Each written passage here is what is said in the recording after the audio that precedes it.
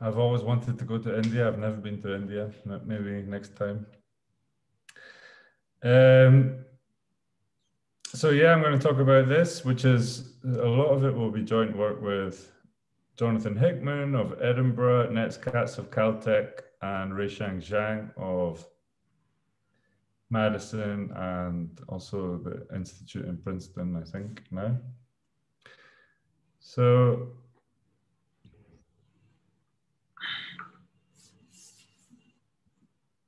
you can't see all of that writing, no? Or you can? Yeah. You can see all of it. Okay, I see. So hopefully I will, in the first lecture, I will talk about these things called the polynomial Wolf axioms. It's a kind of strange concept. It's not clear whether it's a theorem or an axiom or what is it. And then I'll show how to apply these things to the Kakeya maximal conjecture. And then to the Fourier restriction conjecture of Stein, and also the Buckner-Rees conjecture. So please interrupt me whenever you want, because I want this to be informal. So these are the key references. The most important ones are these papers of Larry Guth started the whole ball rolling. Brilliant papers. And in this one with Josh Zahl, and also in this one, they asked this question, which is to do with the polynomial Wolf axiom question, which was then later solved by Josh in 4D and then myself in nets in higher dimensions. And then combining what was going on in here and ideas from here and so on, advances for the restriction and Kakeya conjectures in here, and then also here, and then finally, very recently, Zhang with some collaborators have applied these things to Buckner-Rees as well. So somehow something worth saying is that, so the Kakeya conjecture has been around for a long time, but these days people are mainly concerned with it because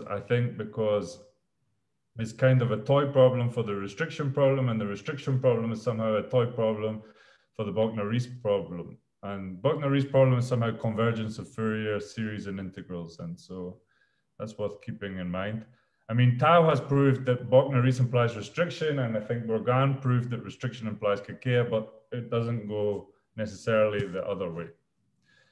Okay, so I'm going to talk mainly about the Kakeya conjecture because it's somehow simpler, somehow. So the Kakeya conjecture is just about tubes with no oscillation. And then restriction conjecture has got Fourier transform, there is oscillation, and also in the Buckner-Rees. So somehow Kakeya is less messy because there's no oscillation. Okay, so some definitions. So all the way through, we're going to have delta as a small variable, and we're going to consider very frequently these delta neighborhoods. So you take a set E, and then the delta neighborhood is just any point which is no more than delta away from any point in the set. So you make the set fat by delta. And so then the Minkowski dimension is defined via, or can be defined via these delta neighborhoods.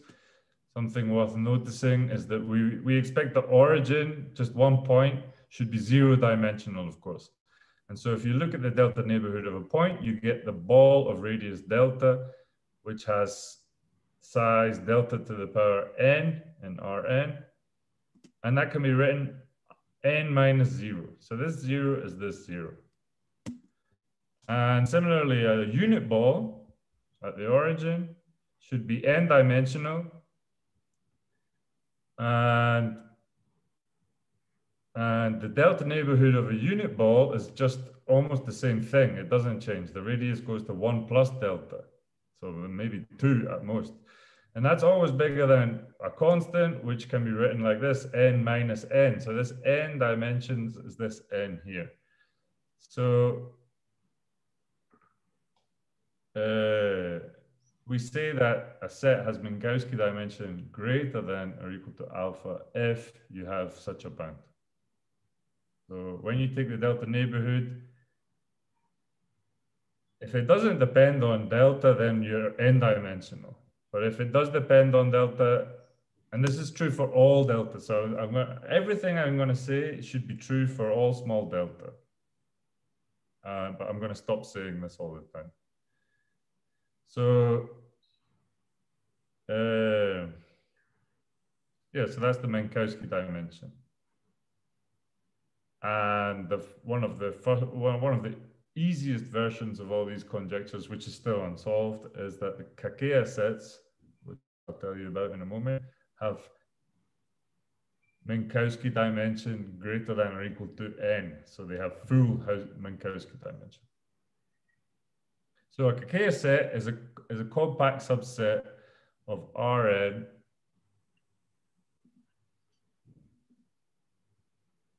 that contains a unit line segment in every direction. Now,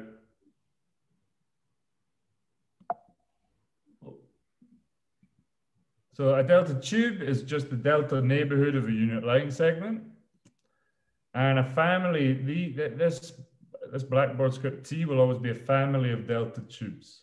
And we say that it's direction separated if the angle between the defining lines is at least delta, right? We don't want two tubes to be too close together. And they can overlap, but the directions have to be separated. And so any such direction separated family of tubes, the cardinality cannot possibly have more than this number of tubes, because if you think about let's see if I can do the annotation. If you think about a piece of the sphere, you have a sphere, and then you take little delta caps on the sphere, then the sphere is n-1 dimensional, and so you can only have at most 1 divided by delta to the power n-1. So the largest number of delta separated, direction separated tubes is this number here.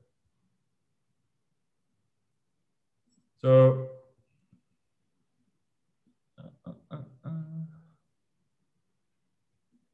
so I'm not going to worry about these constants. I'm going to just throw them away now.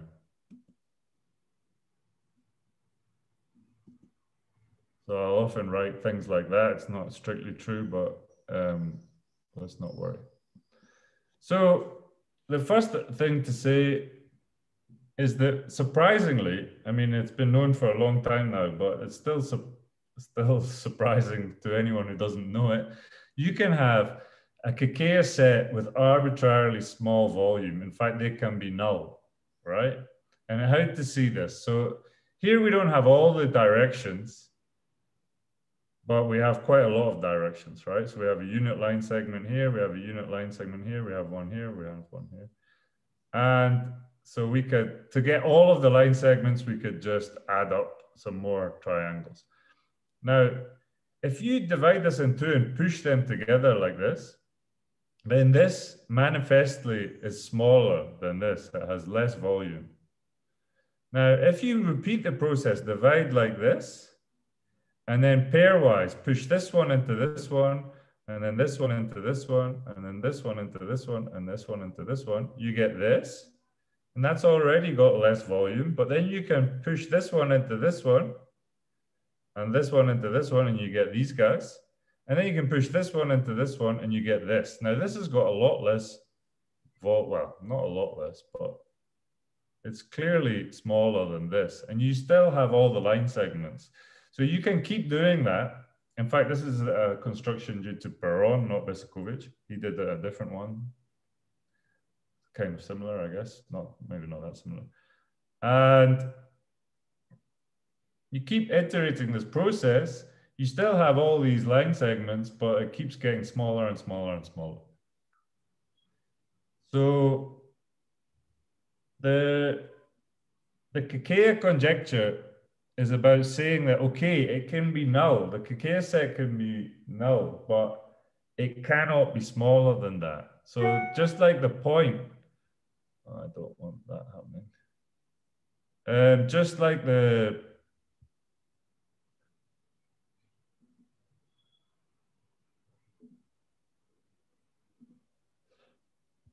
so just like the point, the origin has 0 Minkowski dimension, which is clearly much smaller than a line or a plane and a line in 2 dimensions. A line is much smaller than this set, even after iteration. A line has 1 Minkowski, is only the Minkowski dimension of a line is 1. And the Kakeya conjecture says that even though these guys can be null, just like a line is null, has 0 measure, it can't be as small as a line. It has to have full Minkowski dimension. So they can be compressed, as we just saw. We can have very small Kakeya sets, but we don't want them to be too small, as the conjecture. So you take a family of direction. One way of quantifying this is, so for throughout, now these T with sub E means that all the tubes are inside the set E, right? And here is a formulation of the Kakeya conjecture. I think this was first written like this by Larry Guth. And so remember, this guy can be no bigger than delta to the minus n minus 1. So this side is always smaller than 1. Well, if we take all of if we take all of if we take this to be maximal cardinality, we've got a line in, then this is 1. And then if we think of this E being the delta neighborhood of the Kakeya set, and that will contain all of these tubes. And this inequality tells us that E, the measure of E is bigger than or equal to delta to the epsilon. And if that's true for all epsilon, then that's like saying that the Minkowski dimension is greater than or equal to n minus epsilon for all epsilon. So that means this would imply that Kakeya sets have Minkowski dimension greater than n. So that tells us that even though there are null Kakeya sets, that would tell us that they can be no smaller. And so this was proven in 2 dimensions by Davies in 71 in the two-dimensional case, but in higher dimensions it's still open. So first of all, we'll simplify the problem. So also, I don't want to worry about these. These constants need to be here, as we just saw, because of this compression. These sets can be compressed. And this is so there's some logarithmic compression, but I'm going to throw this away as well. Just write C. One query. So here, what do you mean by null Kakeya sets? Could you repeat that, please? So null in the set, so zero Lebesgue measure, for example. So if you keep iterating this process, this gets smaller and smaller and smaller, and you can prove that in the limit, it's got 0 Lebesgue measure. Mm-hmm. Okay. Yeah. Thank you. Okay, so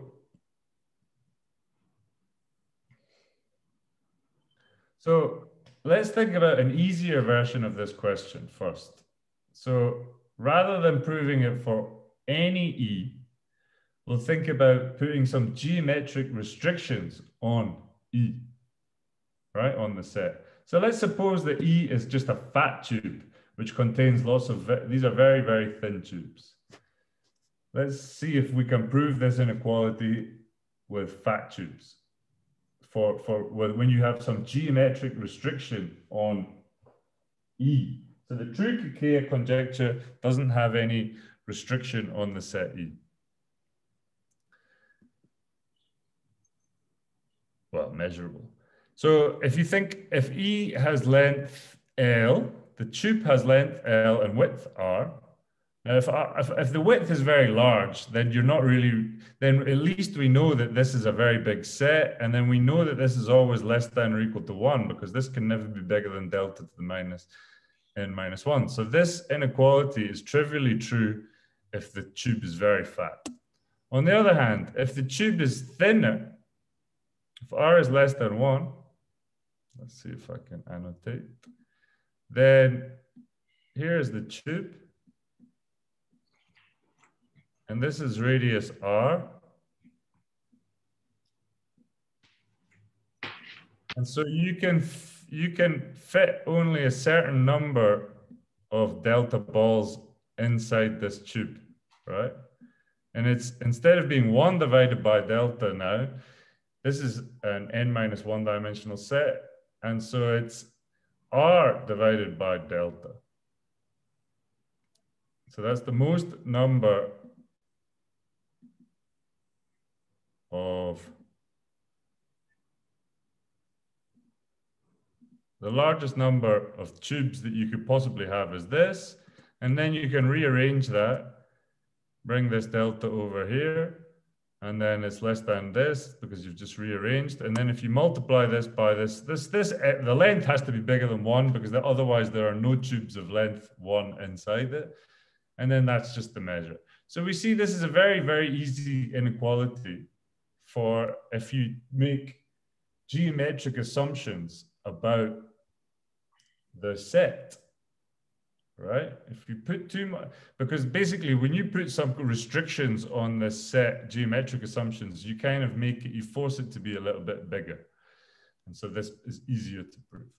Now, I'm going to call this the Wolff axiom, although it isn't, right? So the Wolff axiom was something, so what do I mean by an axiom? So instead of assuming that the tubes are delta separated, I can just assume that this is true for all fat tubes in any subset of the tubes. So you take a family of tubes, and if you look at it, any subset of the tubes must satisfy this inequality. That's it's already quite a strong assumption, not as strong as delta separated directions, but it's similar. And if it has delta separated directions, then this is true. And so now I'm going to prove something about the Kakeya conjecture, just assuming this. So you can either assume that the tubes are delta separated or that the tubes are satisfying this inequality for fat tubes. So Wolff's actual axiom didn't use fat tubes. It was to do with delta neighborhoods of planes, but just to get the idea. So first, so what we want to do is prove the Kakeya conjecture. We need to prove this with an epsilon here, but we can prove at least this. So this already solves it in 2 dimensions, because when n is equal to 2, we have this. We have what we want. So this is a proof in 2 dimensions. So first of all, we take this side, we square it, and we can rewrite it like this, because all the tubes are inside E. By Fubini's theorem, we take the integral inside, we get delta to this is the volume of 1 tube, and then we just count up and we get this. So this is a very simple identity. But then we can do Cauchy-Schwarz inequality. And we have the measure of this set coming out. So if you put the identity of the characteristic function of E here, you do Cauchy-Schwarz, you get this and this, right? And now, because of this square, we can start working a little bit with this guy. So we look at this guy. If we multiply it, this is just this function multiplied by another function, very similar with t prime. And then you take the integral inside. The characteristic function of t times by the characteristic function of t prime integrated is just the intersection of t and t prime. And then we can divide up these t primes into subsets. So leave this one alone. And then we think about all the t primes of which are quite close to where Ti is a fat tube. So this is why we were talking about fat tubes before, of length 3 and width 2 to the minus I centered on T. So because we're looking at these tubes here, but we can fix this T here.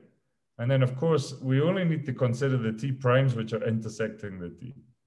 So we look at the ones which are, so if T prime is not inside this fat tube, then this is 0. So we can forget about them.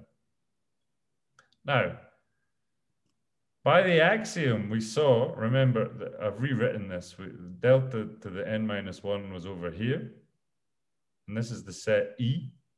This is the fat tube. Well, it's slightly smaller than the fat tube, but we can just think of this as Ti. And then that's the length. And then that's the radius. So this 3 times by 2i to the n minus 1 is just the measure of the fat tube. So that's what we saw from before. So this follows either from the axiom or it follows from the fact that the tubes are direction separated. And also you can calculate that because we removed this set, so it's close to T, but it's not too close, not too close. And so if I is small, then we're looking at the tubes which are kind of perpendicular. These TIs are somehow perpendicular to these T's, and so the measure is delta to the n.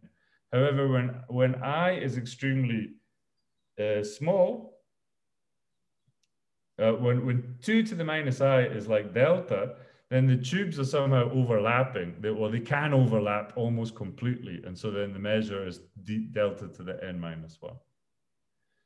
So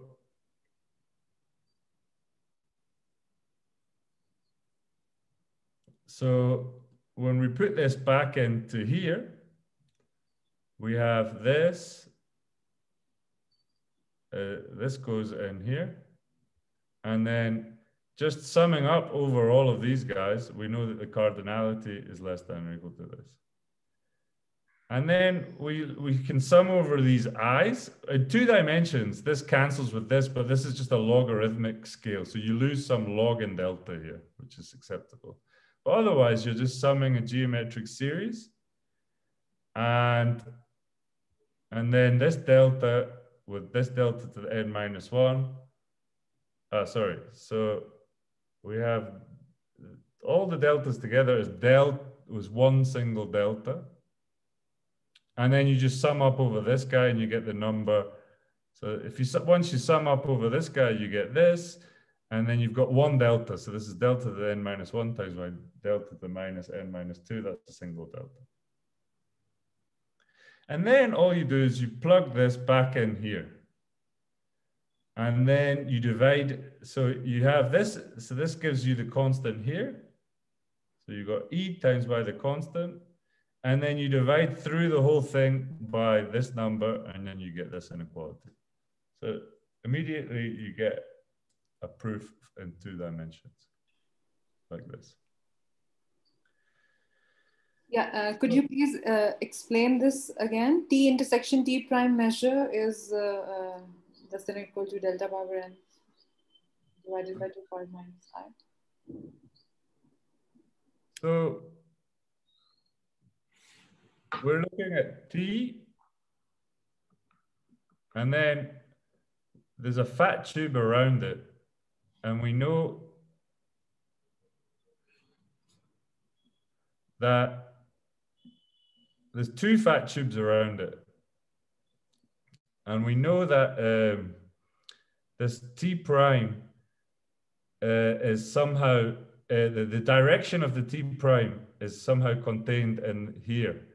And so, and it's not close here. So because it has this forces the angle to be reasonably large. And so the larger this angle is, the smaller this measure is. You see? So if the angle is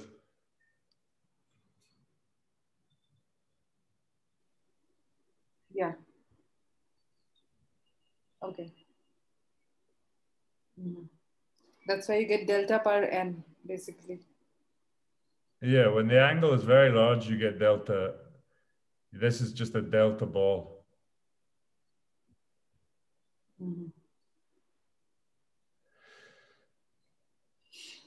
Okay. Okay.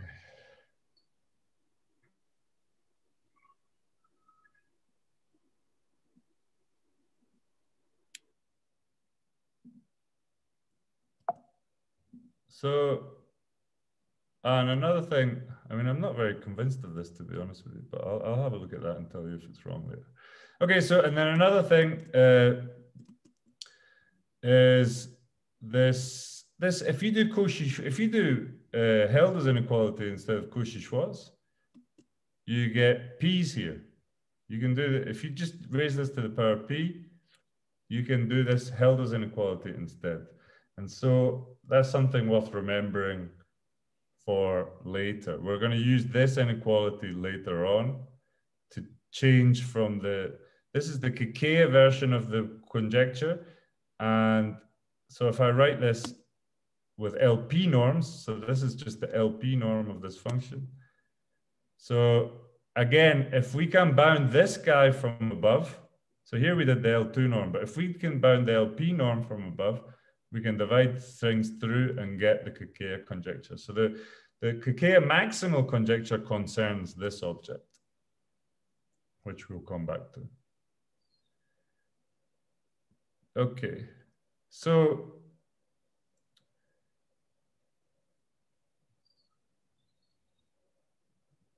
a real algebraic variety is defined like this. So you take some polynomials. So these P's will normally be from Rn to R, and you look at the zero set of the polynomials. Now a semi-algebraic set is, you can also include inequalities.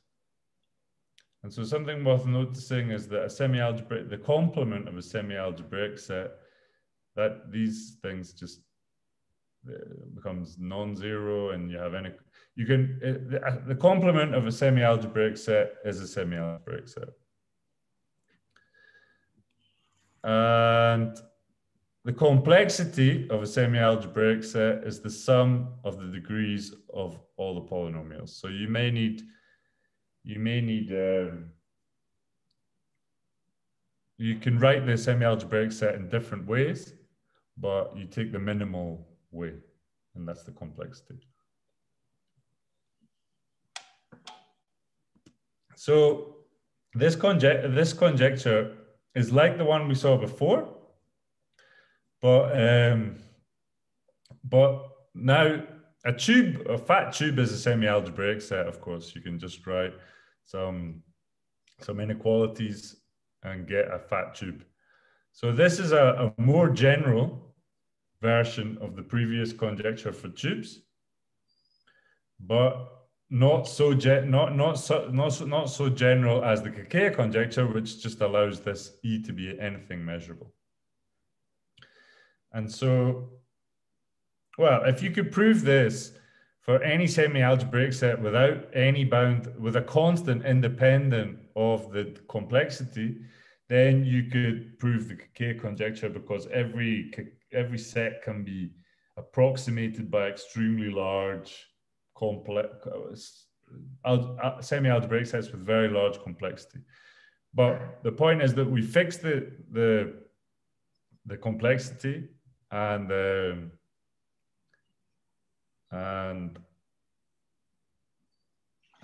try and prove it for all of those semi-algebraic sets. Now, this was a conjecture of Guth and Zahl, and then Zahl proved it in 4 dimensions, and then Netz and myself proved it in higher dimensions. And I'd like to tell you, first of all, about the proof of this. This is called the polynomial Wolf axioms, because it's, again, you can now, instead of thinking of tubes which are delta separated, the directions are delta separated, you could just assume that any subset of the tubes satisfied this inequality for any semi-algebraic set. And so, and then maybe you could use this to prove this inequality again, but with no restrictions, geometric restrictions on E. But that's just, I'm just explaining why we call them axioms rather than theorem. And also in the definition of semi-algebraic set, I mean, the 0 is redundant, I suppose, right? You could put some other constant also. Well, here the 0 sets will be null, yeah. So they won't. We're not really interested in this part. No, we're interested in this part. Is that what you meant? No, I'm saying that you could also, if I say less than or equal to say 2, is it still a semi-algebraic set? Yeah, a polynomial less than or equal to 2. Yeah. Okay. You could just take 2 on. Yeah. Sorry. Yeah. Of course. Yes. Yeah. I see. Okay. Yeah, I think to get it equal 0, you could take 2 strict inequalities. Yeah, I know. Well, either you need to do it with strict inequalities, or like this, I think, because then we can use this to subtract to get. But yeah, they're all there. This is there, and also strict inequalities is there. But yeah, that would then be redundant. I think that's what you're saying. And why are they called semi-algebraic? I mean, is there some property? Because this is algebraic, and this is semi. This is almost algebraic. Yeah. Can you just tell me what is that which is going to make a difference? I mean, the difference between the two. See, one is a 0 set of a set of polynomials, and the other one is actually a 0 set together with some certain inequalities are satisfied by another set of polynomials. What is the difference between the two? I mean, what exactly is happening out there in the semi-algebraic set? Well, let me see if I can annotate. So here's a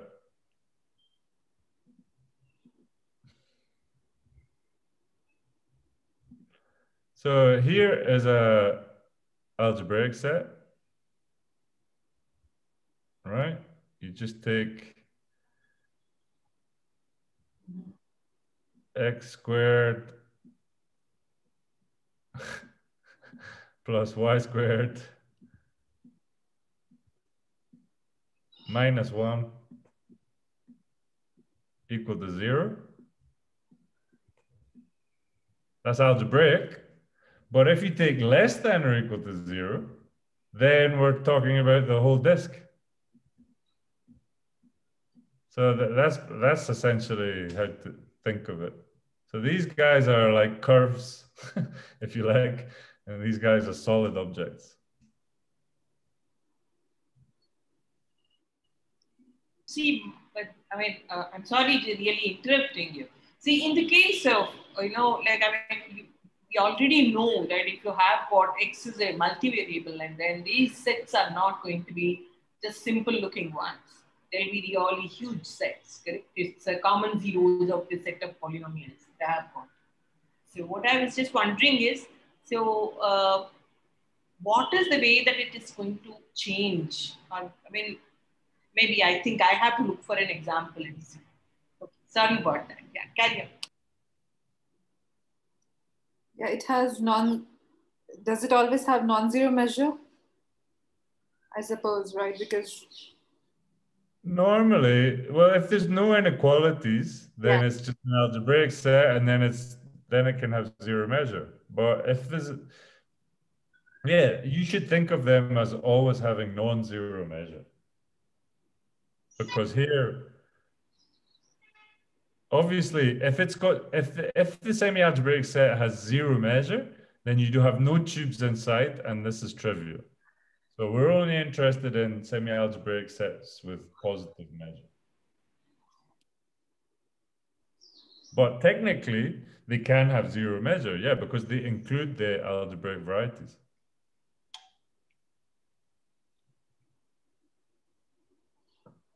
Yeah. Yes.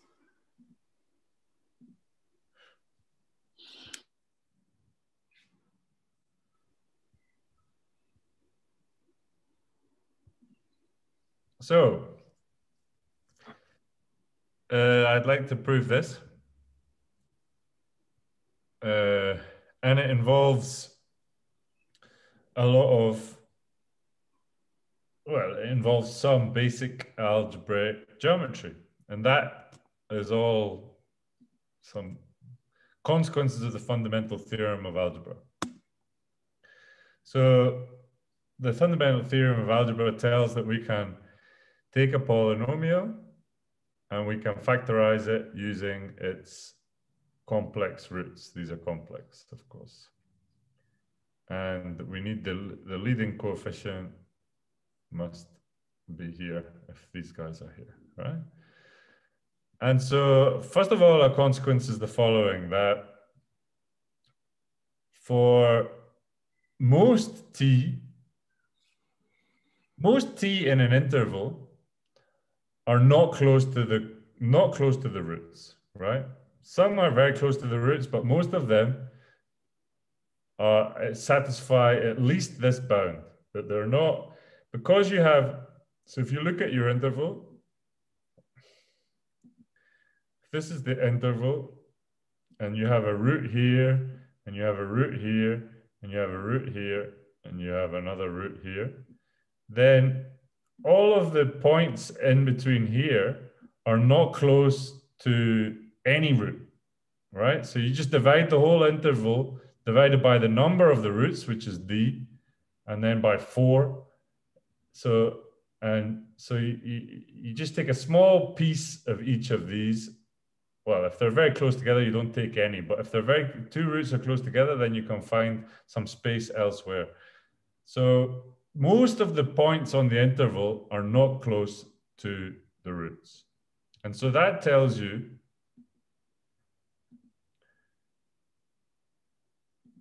that we can have this inequality, because we can, for most of the t's, we just put this in here for each of these guys. And even if they're complex roots, by the way, they're still far away most of the time. And so this is to the power d, because you put that in, and then we have this factor here. So that's something that we will use, that we can somehow replace, we can bound polynomials from below most of the time. And another thing that we will use is that a polynomial doesn't map too many isolated points to the same value. So all you do is you think about this equal to some number, 7. You take it over, and then that just changes this coefficient. And then you're looking for the roots of a polynomial, and there can only be d roots, right? Unless there are lots of, and of course it could be a constant function, in which case they are not isolated points. All the points are going to the same place. And this tells us that a real algebraic variety is intersected by a line at most d times. Why is that? Because you can change the basis so that the line can be written like this. So you just, the line is going along the x1 axis. And it has, well, it's parallel to the x1 axis and it has some position. And then and for the intersection can only happen when the polynomial is equal to 0 and so you put t into the x1 coordinate and a in there so that this coincides with where this is 0. And now this is just this is just a polynomial like this now. And so again, you're solving for the number of roots and you can have no more than d. But you can, instead of looking at this proof, you can just think about it. It's kind of obvious that if you put the line on the x-axis, then this becomes a one-dimensional problem and then it's solved by this, the fundamental theorem of algebra.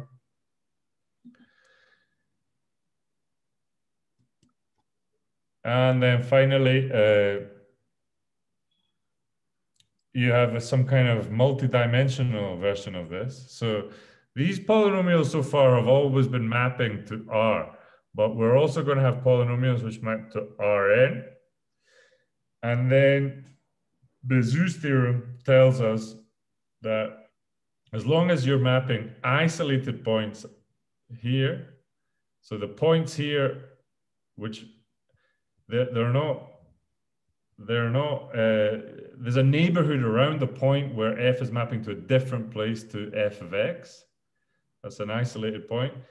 Well, so you can't have any more than d to the n. So this should just be compared with this guy here. A polynomial maps less than d isolated points to the same value. That's fairly obvious. Well, this is a kind of multi-dimensional version. Okay. And we will also use the change of variables formula. This should be very familiar. Well, quite often this is with another function written here, and then, but when you change variables, the derivative of the function appears. And a higher dimensional version of this. So this function is mapping to R, but this one is mapping into from Rn into Rn. Then this is just the same thing. But now instead of having the modulus of the derivative, you have the modulus of the determinant of the Jacobian. So this is what we use to integrate all the time. And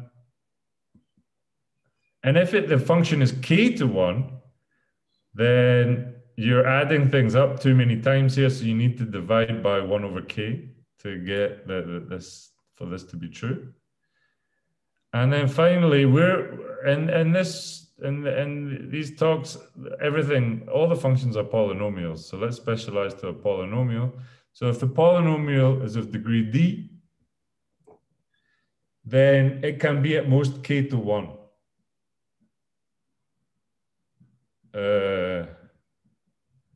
So maybe these should be inequalities.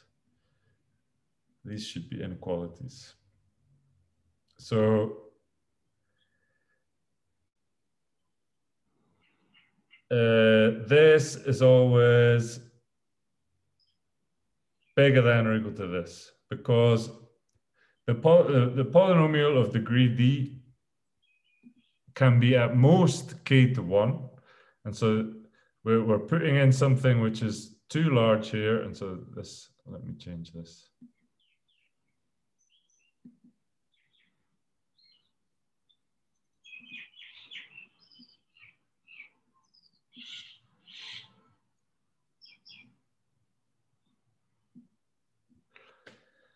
And so that's because what we were saying is that the polynomial can only map so here, for instance, if the derivative is 0, then it's mapping.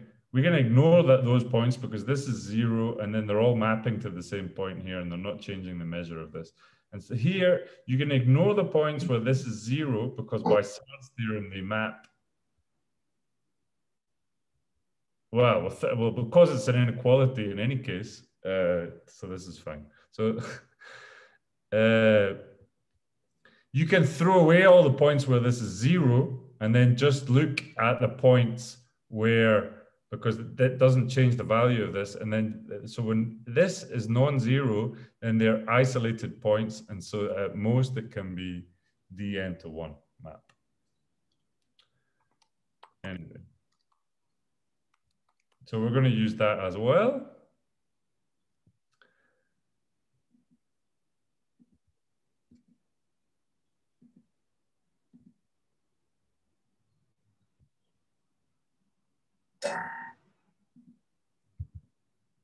And so I'm going to now start the proof of this inequality whenever E is semi-algebraic. So there's two more things that we're going to need, which is Tarski's Seidenberg theorem, which is a pretty serious theorem, and also Gromov's algebraic lemma. But I'll just introduce them during the proof. I don't want to state them too formally.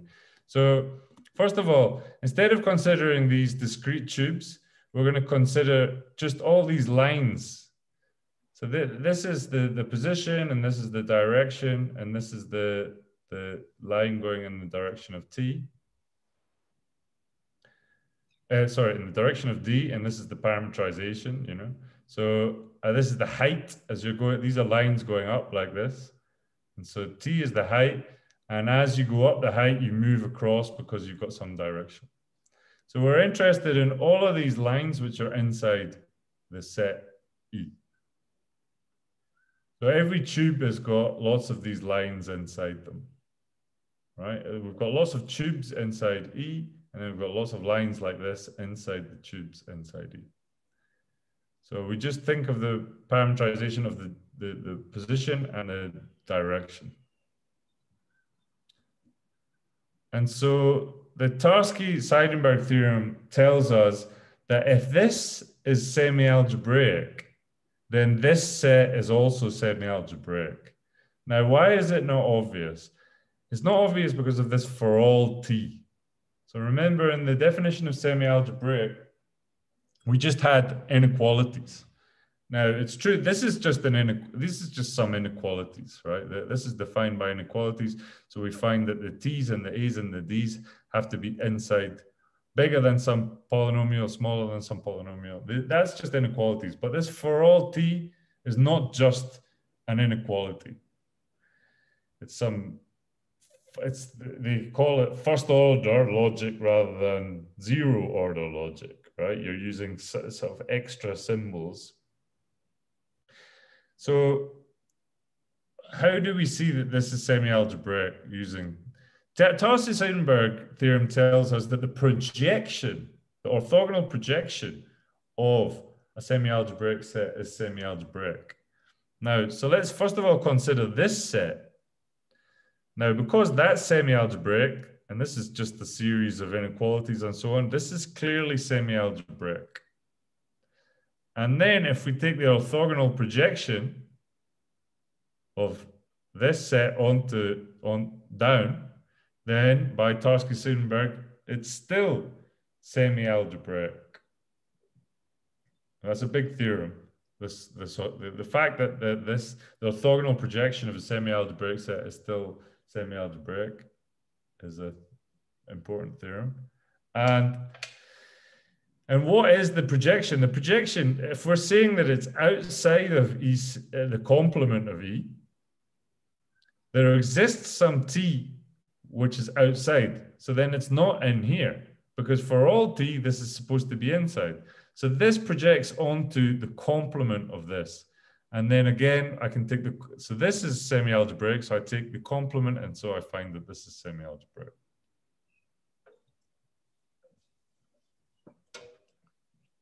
So that's not usual analysis, I guess. So but it's simple apart from this theorem. Now, this theorem was used to prove a theory in logic that implies the decidability of the first order theory of the reals. So what does that mean?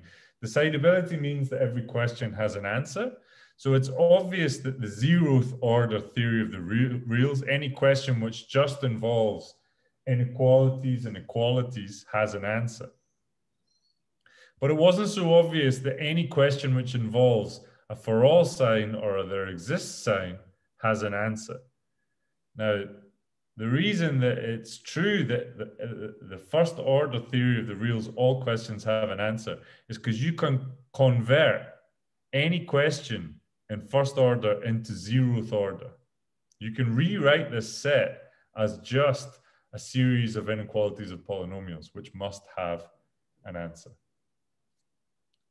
Well, it must become clear whether you're in the set or out of the set.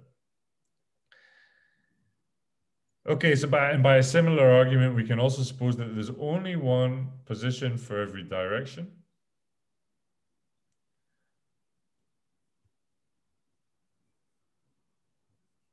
And now note that there are many lines contained, many of these lines are contained in each of the tubes. Indeed, for every single tube,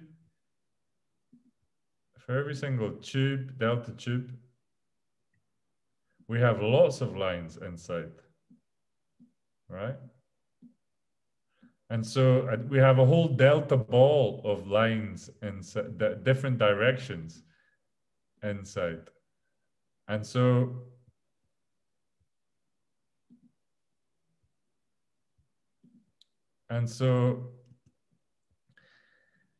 when we so if we just project this set onto the directions, we know that for every single tube, there is a delta ball of different lines. So we know that the measure of all of these directions is bigger than this because these tubes are direction separated. So each of the balls is separate over here, right? So as you project onto the directions, you get a delta ball for each tube. And so that's why this is bigger than this. So in order to prove this inequality, we just need to prove that this projection of this set, this orthogonal projection of this set onto the directions is less than or equal to the measure of the semi-algebraic set. Now, the next big theorem we're going to use. So, should I stop soon, or how long have I got? It's a 1 hour talk, but if you want to take some more time for today, it's fine. It's up to you. Okay, I can keep going for another 5 minutes. So, another thing that we're going to use is Gromov's algebraic lemma. So,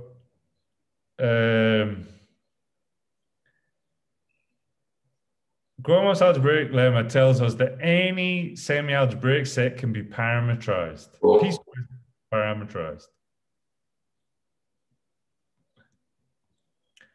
by, now I'm lying at the moment, but I'll explain how I'm lying in a moment, by polynomials. So somehow that's, remember, so the semi-algebraic set is defined by polynomials which go from Rn to R, and so it lives in Rn, right?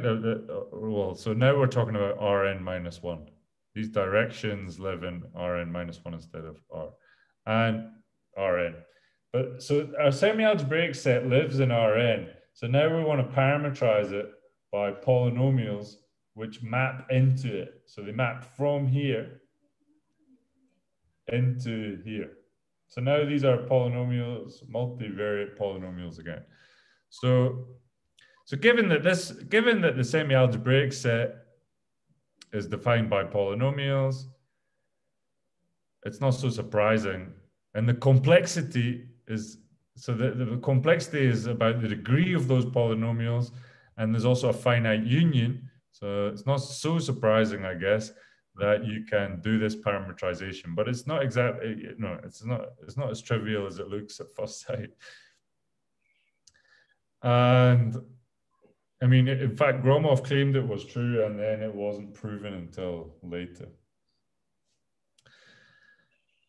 by maybe Jonathan Pila and someone else did the first proof, and then David Bourget did another proof.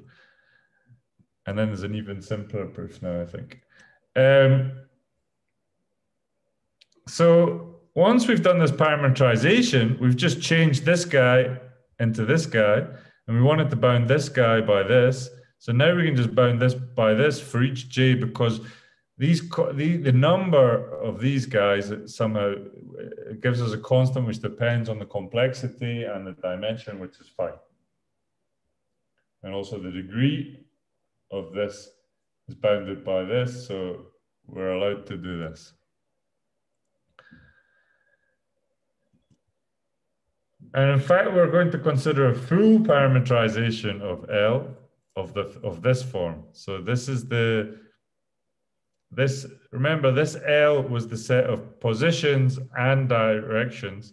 And so this F parameterizes the positions, and this G parametrizes the directions. But we'll also need these positions later on.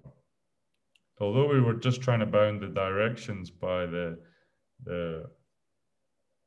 measure, in order to do this, we're going to need to reintroduce the positions again. Now, why is this not strictly true?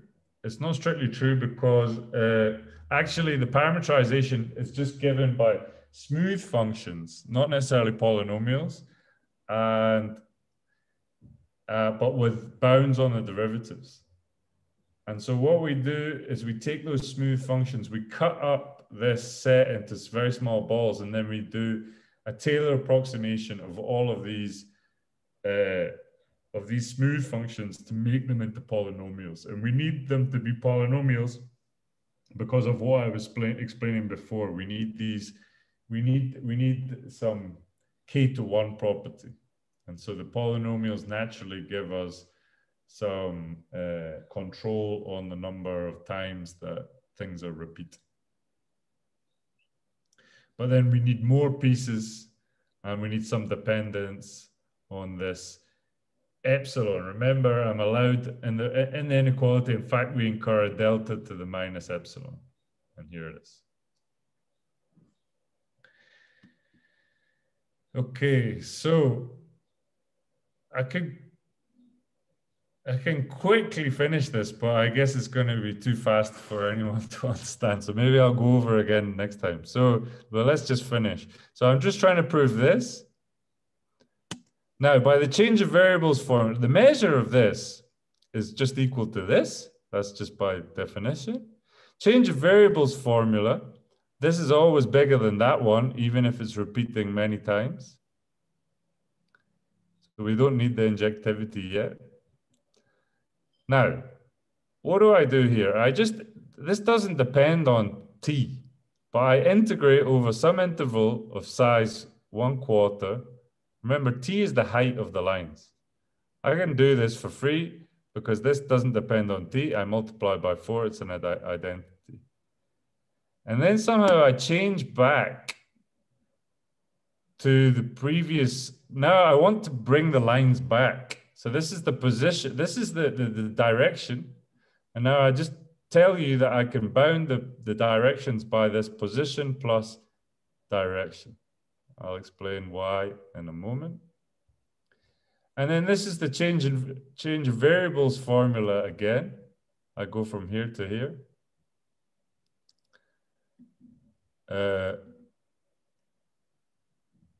And then finally, this is contained in E, because all of these lines, these are this is the position, this is the direction, this is the height.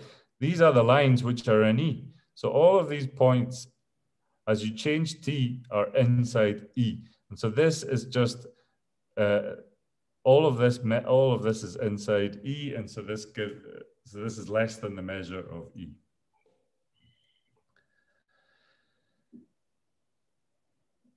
These are the slices of the lines, and then this is integrating all over the height. So that finally gives us the inequality, but I'm lying to you a great deal. So where am I lying? So first of all, how could this be bounded by this? That's the reason for that is because this guy, this is the determinant of this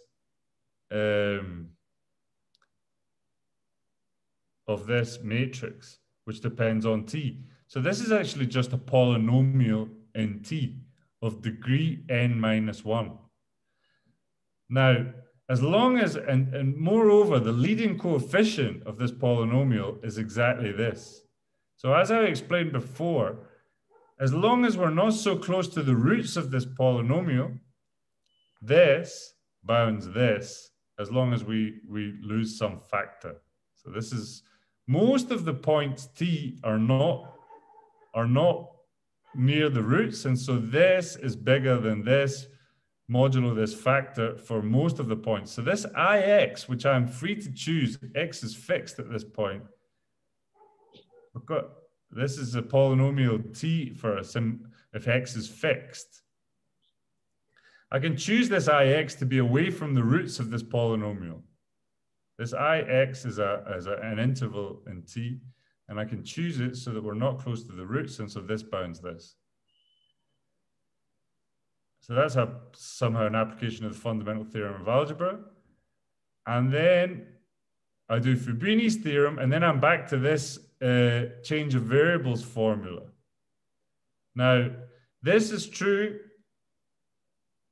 in inequality form as long as this is not too many to 1, right? And so if we multiply, because this polynomial has degree D and we have control over this D, we know that this is no more than D to the n minus 1 to 1. And so we have that this is bigger than this as long as we multiply by this. And so these constants are okay. And so that finishes the proof. But I went a little bit fast there at the end. I'll go over this again the next time.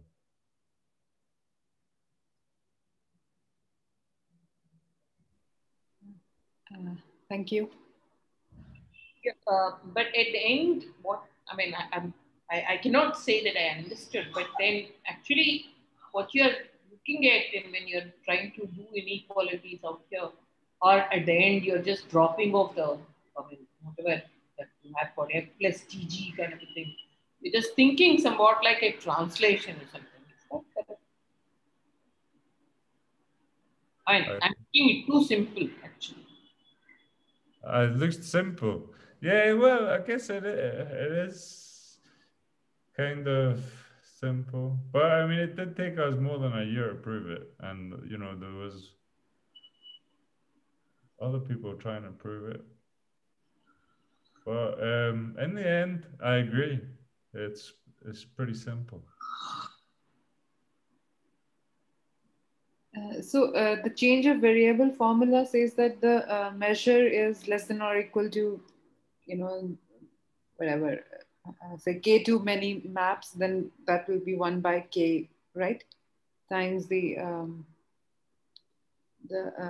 determinant, isn't that? That this one bounds this one divided by this, yeah. Okay. All right.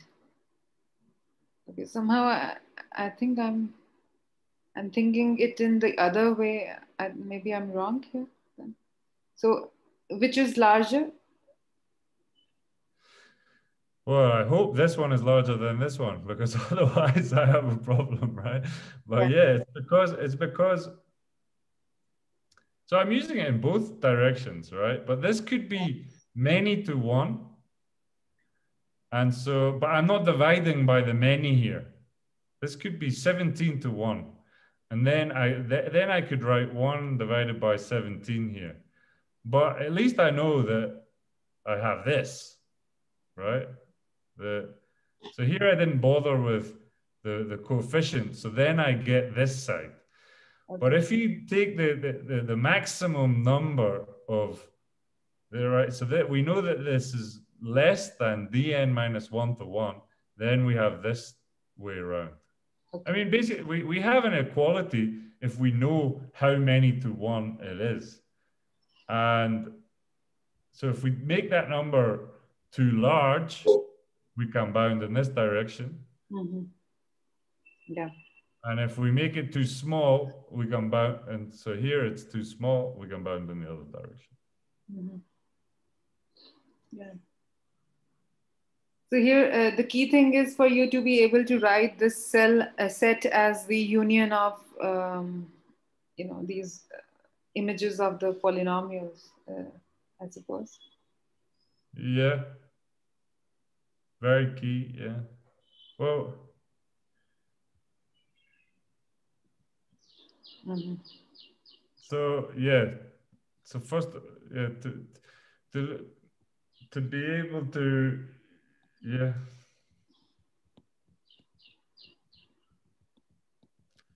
Because then once we had this representation, then you can then it just becomes somehow vector calculus, no? But with these kind of tricky.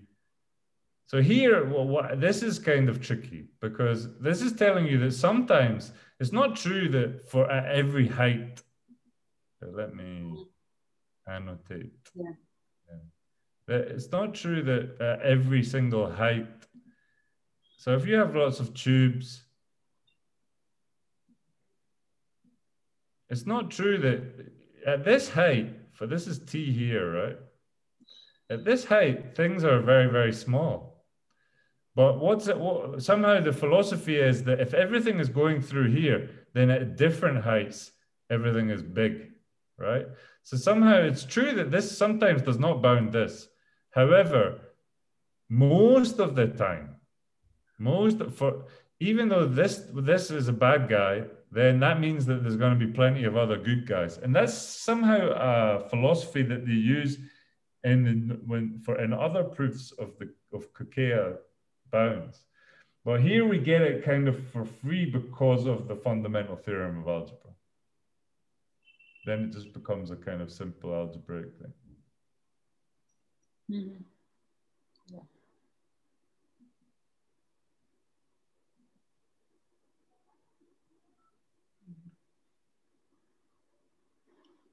Yeah, so just one more question.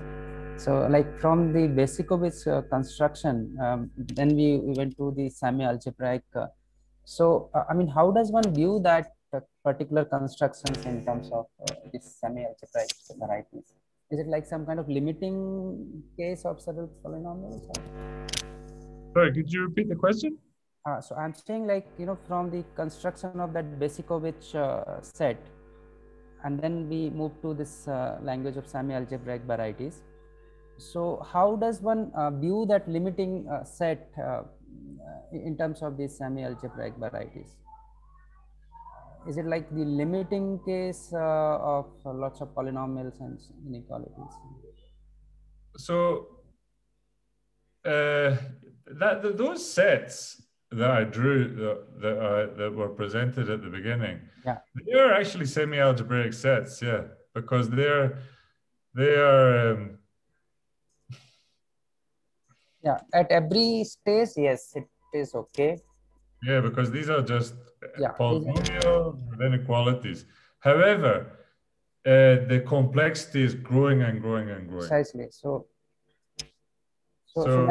when we go to the limit, like how does one see it in terms of complexity rather? Well, so yeah, another way of thinking of the Kakeya conjecture. So my constant here depends on D, depends on the complexity. If you can prove it with no dependence on the complexity, then you include the limit of those sets, and that is the conjecture. That somehow solves the Kakeya conjecture. So,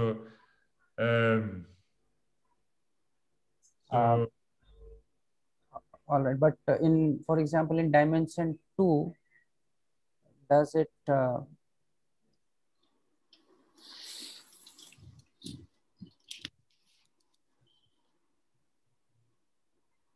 because in the beginning I remember in dimension 2 it is known, the conjecture is known. That's what Davies.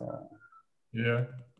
So if we are using this kind of algebraic geometry, and do you get proof of this thing in dimension 2?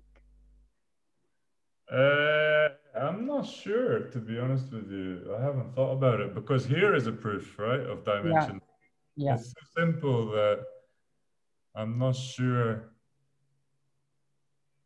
if these new techniques can solve that problem. It would seem strange to change this argument to something else. No, I mean, yeah. In this technique, you said that the constant is dependent on the complexity. So yeah. perhaps. Yeah. So, but I'm not sure if maybe if you go to the 2 dimensions, then somehow. No, I don't think it. Okay. I doubt it would solve the 2 dimension. And could you also please tell us like which paper this thing is part of, like this one, the one I presented today, yeah, is in this GAFA paper with nets. Okay. Okay. Thank you very much. Thank you. And whatever Saurabh was asking, so for the Besikowitz set, of course, n equal to 2, it is proved, and other n is the Kakeya conjecture proved for Besikowitz set? They exist in all dimension, yeah. The null Kakeya sets exist in all dimension, but they haven't proved that they have full dimension yet in higher dimensions. Okay. For instance, in 3D, the best bound is they know that Kakeya sets in 3 dimensions have to have Minkowski dimension greater than 5/2 plus epsilon, I think, is the best bound. Mm-hmm. Due to so Wolf proved 5/2, and then Josh, Zahl, and Katz Minkowski dimension, that was Katz, Tau, and Laba. They proved that you can put an epsilon in there, and then for Hausdorff dimension, Zahl and Katz proved that you can add this epsilon also, but kind of unquantified or very, very small. So 5/2 plus 10 to the minus 10. Very, very small. Mm-hmm. Okay. But I'll explain all of that next time. Yeah. Yeah. Thank you. Yeah. Thanks a lot for your talk. And so yeah, we'll meet next week.